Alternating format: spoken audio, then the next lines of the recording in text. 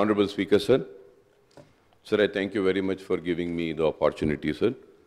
Sir, I would like to make a small request.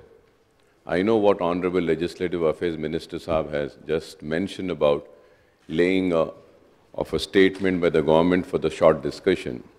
But as we all know that this is a very important subject, and we have to read so many pages, sir. It's almost some 40 pages of book. So through you, I just want to make one request, because we can have a fruitful discussion, we can have a good discussion, and we can also come up with good suggestions as a constructive opposition. If you could give us a tea break of at least 40 minutes or an hour, I'll be very thankful to you, sir. We will be able to read this, sir. Sir, without reading this, if I have to come and talk, sir, I have been an old member. In the month of August, we had an assembly session, and in the August month, all the details were laid on the table of the House, then House, sir. All the finances were also laid. So we will be talking about what was we informed in the month of August.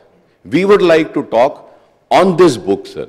So I request, if everybody agrees, through you, I request the Honorable CM Saab also, Finance Minister Saab also, at least tea break for 1 hour, sir. Just 1 hour, at least 40 minutes, we can just read this and come up with good suggestions, sir. Thank you, sir.